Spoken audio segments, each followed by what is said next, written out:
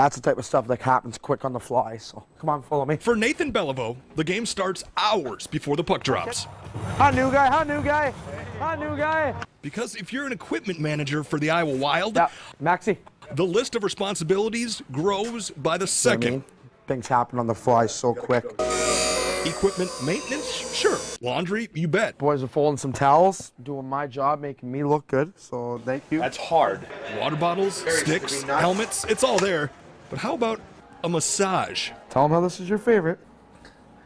Always take care of the boys, you know? Yep, this guy does everything. Day in the life of Nathan Beliveau. And he's also a bit of a fan favorite in the Wild locker room. It is. Just doing a little behind the scenes on the equipment guys.